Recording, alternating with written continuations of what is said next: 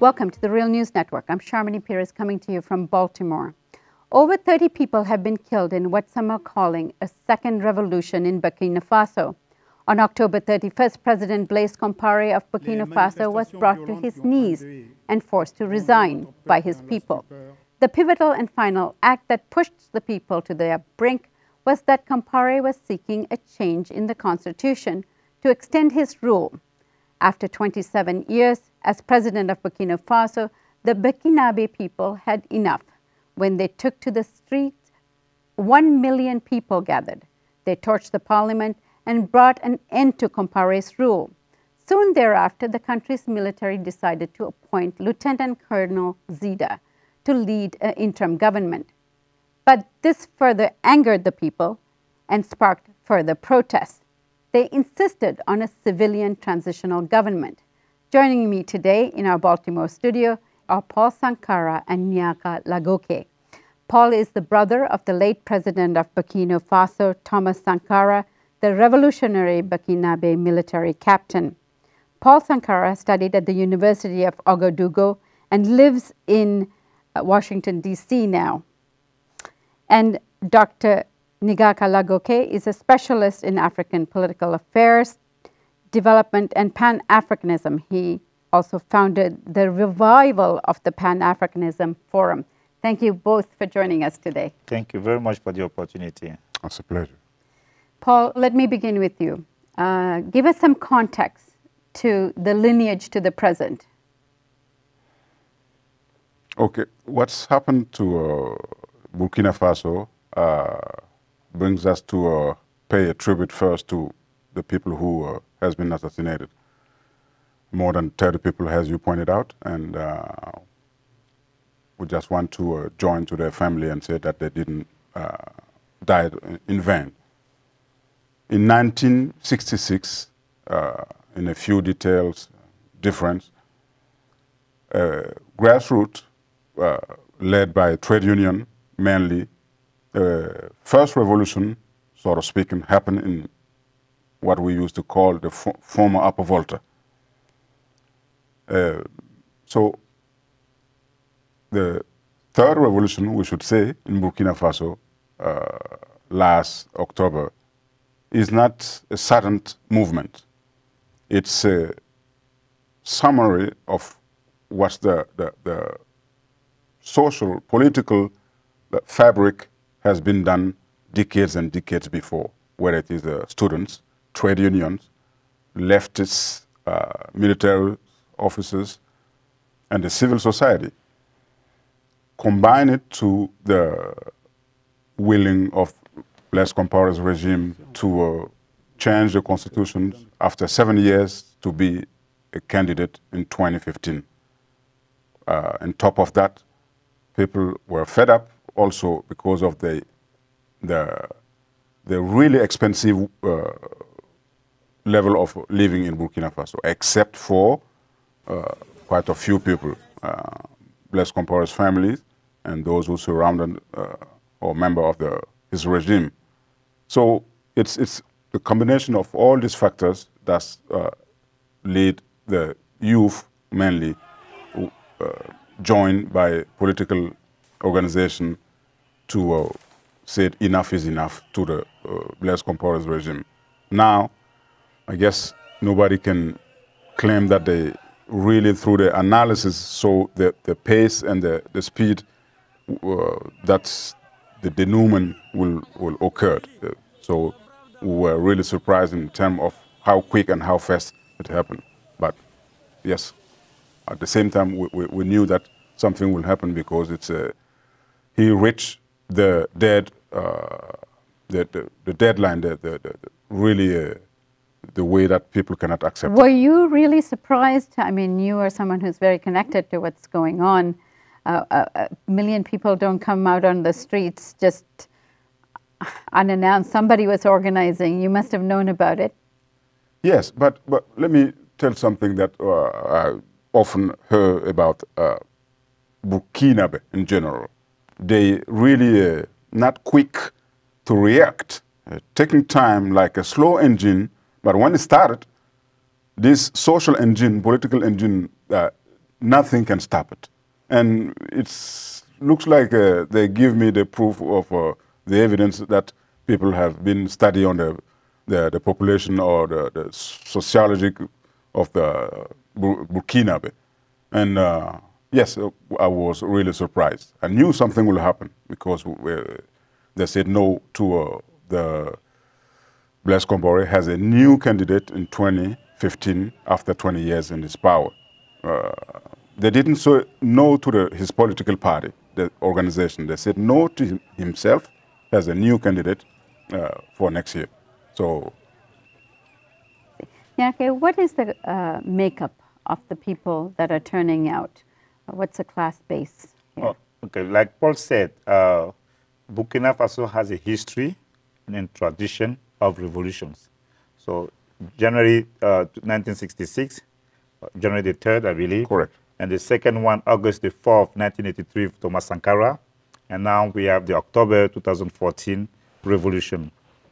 This one, it was done by various groups in Burkina Faso, political parties, and then which was the arena of political parties was reinforced by people who defected from Blaise Compaoré regime in the beginning of the year 2014.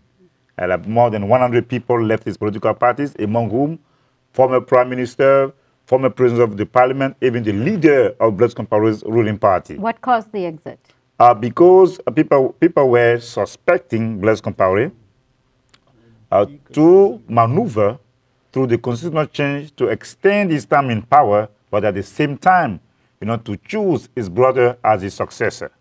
So other people who were supporting Blaise thought that, after Blaise Compaoré, they will have an opportunity for them to become president after him, but they realized that he was doing everything for himself and for his brother, who is François Compaoré. Okay, so this is, I think, the pivotal act that pushed them to react, and then later on, they joined the opposition to denounce constitutional change because they say it was a threat to democracy and stability.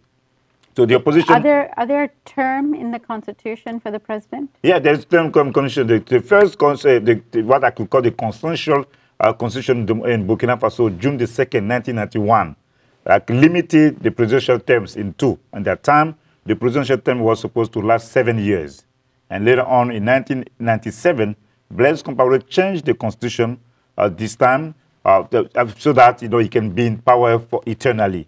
And then after the assassination of the journalist Norbert Zongo in 1998 or 1998, there was like a public uproar in Burkina Faso, and the people forced Blaise Compaoré, to this time accept the constitutional change to bring back the limitation of terms. This time, the term was to be 5 years. So all that process was supposed to end in 2015. And now we saw Blaise Compaoré for the last 2 years trying to maneuver again to change that limitation of term for him to be in power eternally. And this time, the people of Burkina Faso said enough is enough. And then to answer your question, group of people, political parties, unions, women, and farmers, all of them were part of the process of the protest against Blaise Compaoré. But among that galaxy of protesters, we have to put emphasis on the youth movement. They called them the children of the revolution. Many of them were pioneers when Sankara was alive, and some of them never knew Thomas Sankara. Through books or documentaries, and they learned about him. And then they were educated by some people who have a political consciousness, but who were singers, or who are singers. Smokey is one of them, he's a rapper. Sam Skaloja is a reggae singer, and many others. They made songs on Thomas Sankara and to promote his values and doing concerts. So it was a build-up. It did not happen like that overnight. And last year, they created the civic broom movement. The broom, which is the symbol to sweep the nation from the corruption and from corrupt leaders. And then they were touring the country, going to different parts, and doing community organization and community engagement. And this is how the people of Burkina Faso, with the struggle of political parties and different people, they decided to react this time, and it happened in October, the very month in which Thomas Sankara was assassinated in 1987. Paul, do you think that the youth were obviously, learning from from Thomas Sankara's history, but do you think Arab Spring had something to do in terms of that inspiration? Without doubt, because that's a global level of this impact and what's happened in Burkina Faso last October. They have to add something that on the numerous titles of this revolution, the Black Springs, the Children's Revolutions, Sankara's Children's Revolutions. I even read one, the Facebook revolution, Facebook and the Rastas revolution. So yes, they traveling. They have satellites in the countryside in different countries in Burkina, in Africa, including Burkina. They have Facebook and Twitters, and so what happened in Tunisia and other countries have an impact. As long as conducted by youth and organizations, they can say, okay, we can do that too, for the sake of the freedom for the whole population. So, yeah, it's not there is somehow a connection. Quickly, something I wanted to add that I forgot to say in my answer. The youth movement in Burkina Faso, the rappers, they drew the movement from a similar movement that ended with former president of Senegal desire, or that stopped his desire to change the constitution, to extend his time in power, and then to choose his son as a successor.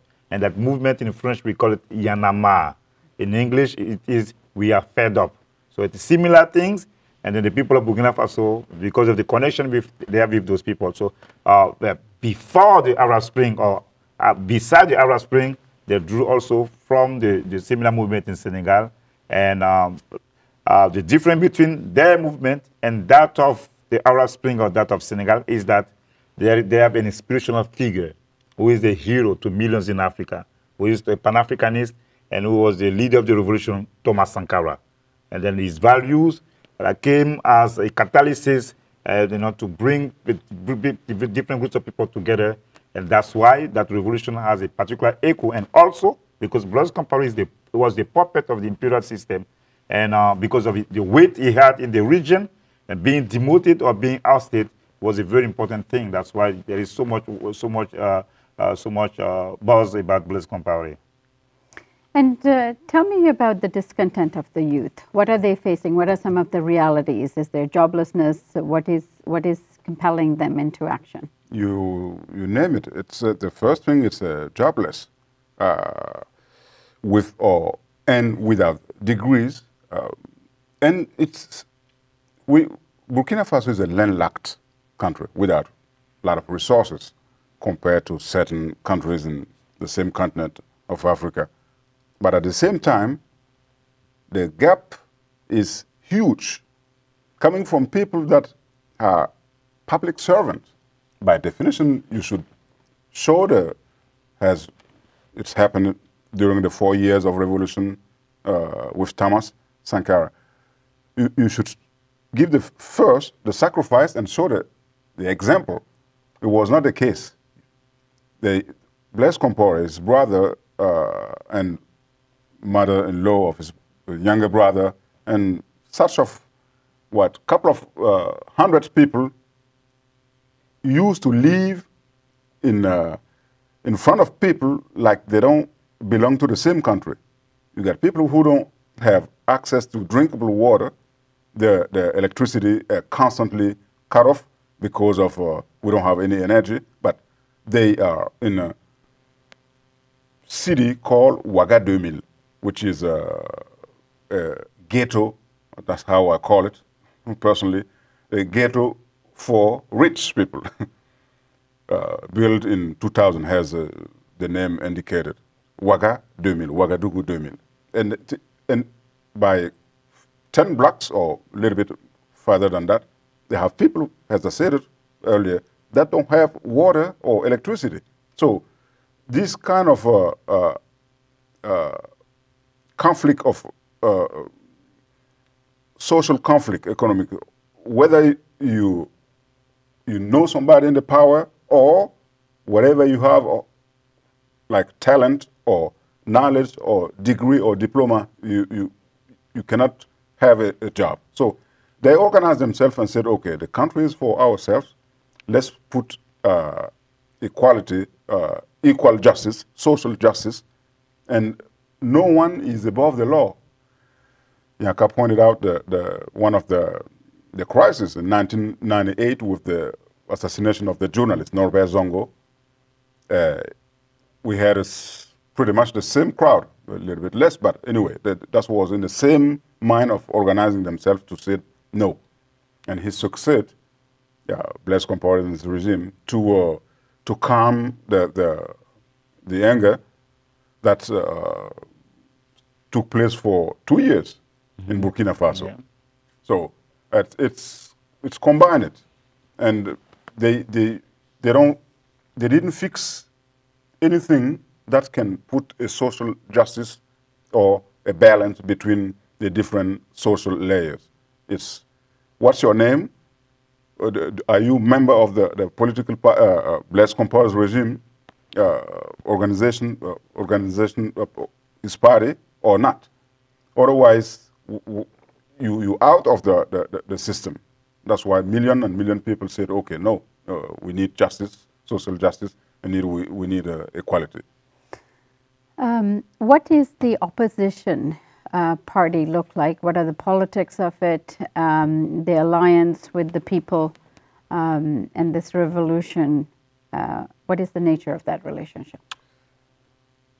The you have different political parties in the whole galaxies, to use a term that Gnaka used.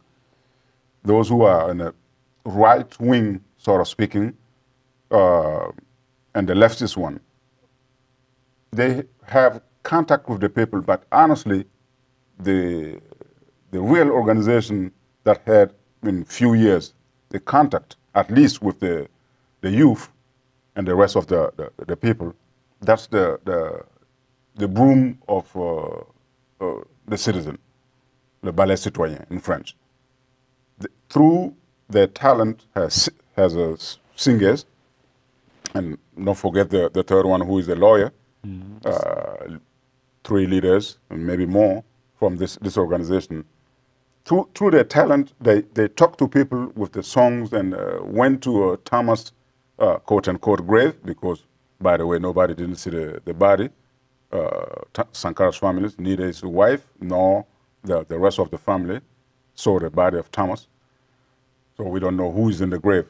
So they went there and did some, video, and have young people. And recently they went to an hospital, clinic, clean it up, and gave to a couple of women who gave birth some basic gift. Those women belong to really low-income families.